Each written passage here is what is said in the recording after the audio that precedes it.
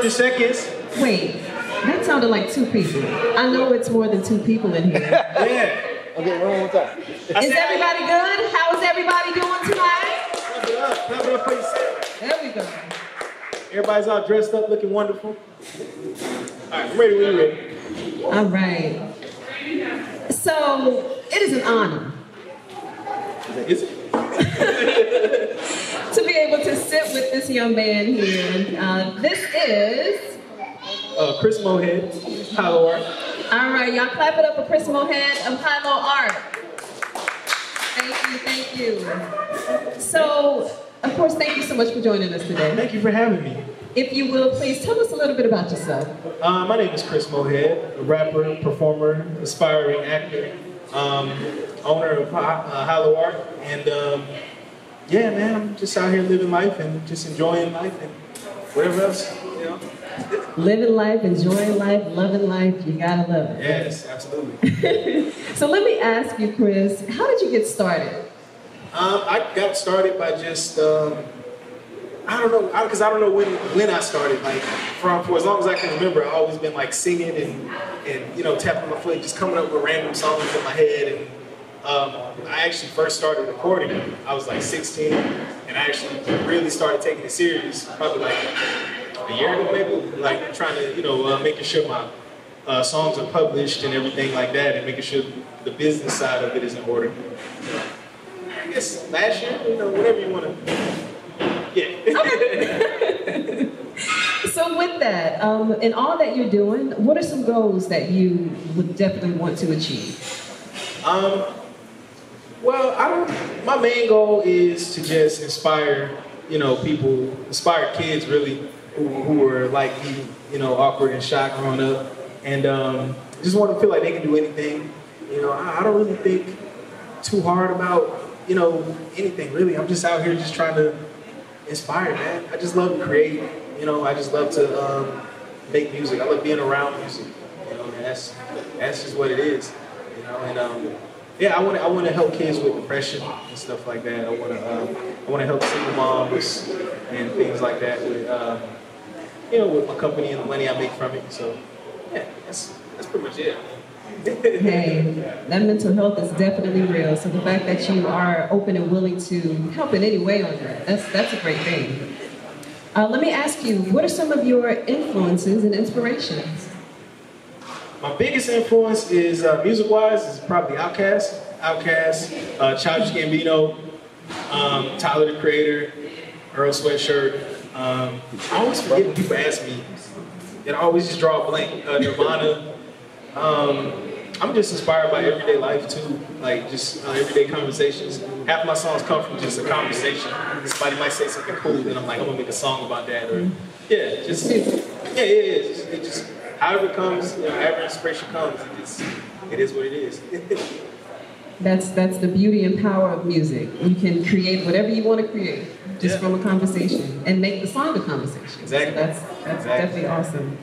Let me ask you, when it comes to everything that you're doing, who would you like to work with? Who would you like to work with, and who would you like to meet? Like the guy said before, I would love to work with like Prince. I would love to work with Nirvana. I really just want to work with. I work with anybody. Like it really doesn't matter the genre or anything. Cause I'm big on just trying things, and if it doesn't work, just don't put it out. You know. But I would love to work with anybody. Andre 3000, I would love to work with him, but I'm afraid to get on like his song. I would love for him to get on my song, you know, and I don't want to be the reason, you know, we get a bad Andre. I don't want to get the first bad Andre feature either, like, yeah, like that. That's the only one, man, like Childish Gambino, anybody, it does not matter, it really doesn't. I got you. Kurt Franklin. Stomp, okay.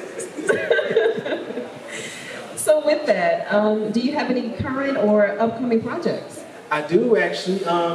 Depending on when this is coming out, I'm releasing a new single.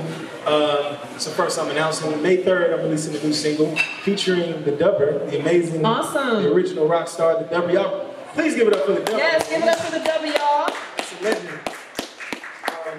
And with that, after that, I will be dropping a project later in the fall. So yeah, the first single music video is coming out this summer.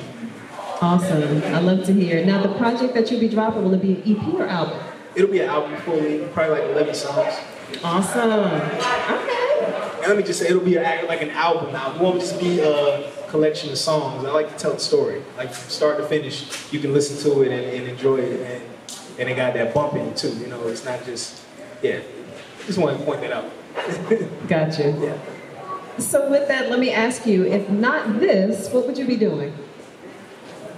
I think I might want to be like a teacher or something like that. I'd love to teach and just inspire people. But I don't know. I can't see myself doing anything else but, you know, creating and expressing myself in a creative way. So even if I was teaching, I'd come up with like a creative way to do that. You know, yeah. Teaching, I guess. So, you know, with that, I mean, in a lot of ways, with what you do, you are still teaching. Yeah. It may not be in a classroom, but you're definitely teaching somebody out here. So go ahead, teacher. Yeah, exactly. Professor. Let me also ask, what will be your I made it moment?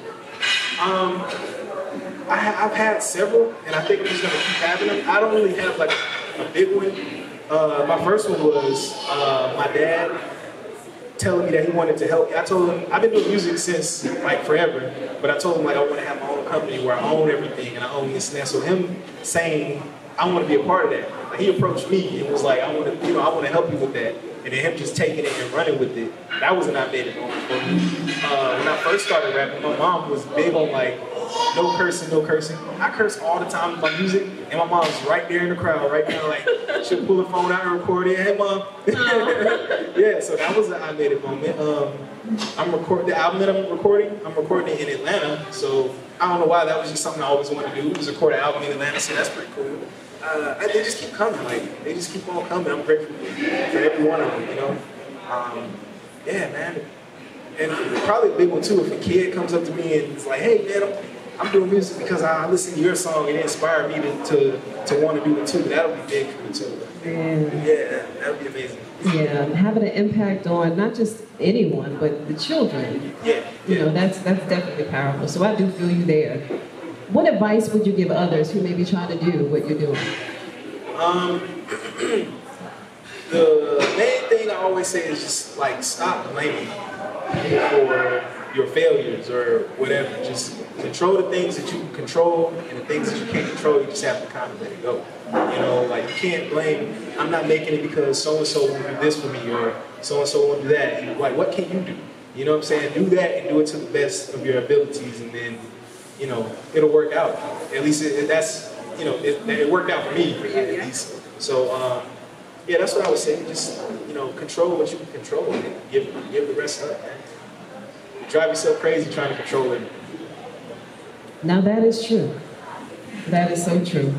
Let me also ask, how has COVID impacted your career? It slowed everything down because I was performing a lot back in 2019, and then COVID hit, and I really just sat down and kind of like planned out what I wanted creatively. Because like I said, my pops came in and helped me with all the business stuff, so he's real great with that. I just really needed to lock in and like focus on what do I want. What message do I want to put out creatively? Like, what story do I want to tell? Because that's important to me. Like, that's big on me. So that's how COVID, it gave us a chance to sit down and reflect and, you know, plan for the future. Yeah. And look what we have here, one of these avenues, 600 Seconds with HYLO Art, which is an amazing outlet and avenue for any artist or creative. So I highly do recommend this platform to anyone. Please pull up. Most certainly. Let me also ask, what's one place you most like to visit? I want to say Africa because that just feels like the right thing to say. I'm not sure where. Maybe Egypt, but I really want to go to France. Like, I don't know why. Something about France just kind of speaks to me. Like I lived in Germany for a little bit, and I remember some people were speaking French when we went to Belgium. Yeah, I don't know, just France, Europe, you know, just somewhere over there in Europe, somewhere way out of America. I like to just get back out in the country, you know. Do you speak French? I don't. I took French 1 and 2, and I don't remember anything. So you didn't know yes? How to say yes? Yeah, oui. Okay. Yeah, je t'aime. That's I love you. Merci. That's thank you. That's pretty much it. Man. Hey, little French lesson for tonight. Yeah, thank you for that. I'm fluent, as you can see. Do you have a celebrity crush? Oh no, my wife. There you go. It's my celebrity crush. Give it up for my wife. Give it up for the wife. Give it up for the wife. Great answer. But also, no, man. We'll go to the next question. Do you have a favorite comedy TV show? The Simpsons. I'm a fanatic of The Simpsons. Since I was a little kid, I love The Simpsons. I still watch it to this day, every day, pretty much. I don't know why. It just speaks to me. I love The Simpsons. That's it. You know what? The older I've gotten, I have, I guess, more appreciation for The Simpsons. Yeah. Because it teaches you a lot. Yeah. It's been around so long, man. It's really just an escape, I think. Like, when life gets crazy, I can just, watch cartoons and just get transported back to a simpler time almost, Gotcha. Do you have a favorite movie? Yeah. Black Panther has become my favorite movie. My appreciation for it grew more, of course, after Chadwick Boseman's death, but that's become my favorite movie now. Like, I just love the impact of it. You interviewed Mama G, like she was saying, what did she say exactly? But basically saying representation, like what we see, what the kids see when they watch that movie. They see kings and queens that look like them. They got dreadlocks and afros and stuff, whereas somebody might tell you, you can't get a job with that. You gotta cut that off. You gotta shake that up. But now you can be yourself and still be a king, and still be royalty. And I'm real big on that. That movie, I saw that movie, I said, I'm never cutting my hair again after I saw that movie. I still have it. Yeah. I feel you. I love that movie myself. So when it comes to music, you being the creative that you are, if you had to put together a 2-song playlist, what would that be? 2-song playlist. 2 songs. Okay. I like earlier you said day and night. So for my day playlist, to wake me up, I gotta listen to Breathe by Nirvana. It's like a hard, like in your face kind of song, you just kind of wake up, And then at night, when I'm driving home late at night, I gotta listen to Voyage to Atlantis by the Isley Brothers. What? Yeah, that it just takes me out of space. Like, that's a song, I hear that song and I choke up. I don't know why. Wow. I don't know why. Like, that song just, I love that song. I love the Isley Brothers. Yeah. I wasn't expecting that. Yeah. If you were king for a day, all right? One day. For one day, what is one thing that you would love what is one thing that you would love to happen? If since I'm king for one day, I would spend that whole day putting money into my bank account so that I would have it the next day and I can help out all the people that I need to help out. That's what I would do. Yeah. Great answer. We got one day. We ain't got much time. Right. Life is short. So thank you so much for joining us today, Chris. Thank you. I really do appreciate you for being here. Let me ask you, how can the people follow you? How can the people support you? Where can we find you? You can follow me on Instagram and Facebook, just Chris Mohead, ChrisMohead, and all my stuff is on HYLO Art. That's on YouTube, Instagram, and Facebook. I think we have a Snapchat too, HYLO Art and Chris Mohead on all streaming services, and all my music is on all streaming services. So, yeah, check me out. Do you have any final shout-outs? Shout out to my wife and my beautiful son. I love them so much. Yeah, thank you. Shout out to my mother, my father, and everybody else, man. Just everybody who support me. I got love for anybody who got love for me, and the people who don't. That's real. So let me ask you now, will you be doing a performance soon? I sure will. I'm gonna perform. Yeah, let's do it. All right. All right, thank you. Thank y'all so much.